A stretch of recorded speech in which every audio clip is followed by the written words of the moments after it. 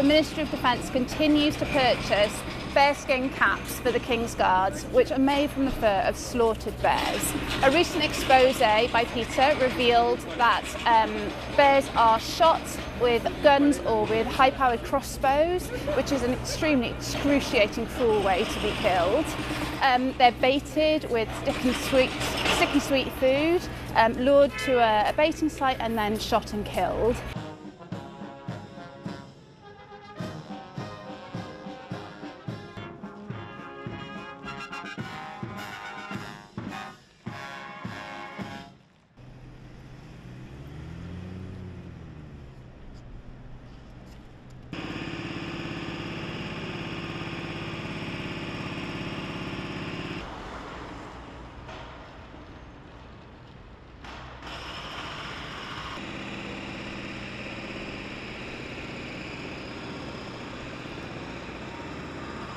Yeah, I mean, it's completely out of step with the King's apparent, beliefs and environmental concerns, but also it's out of step with the vast majority of the UK public. We know that 96% of people reject fur, and so all we want to do is to modernise these caps. The aesthetic will remain the same, the tradition can still continue, but they'll be made from a fabric that reflects 21st century values and that of the King.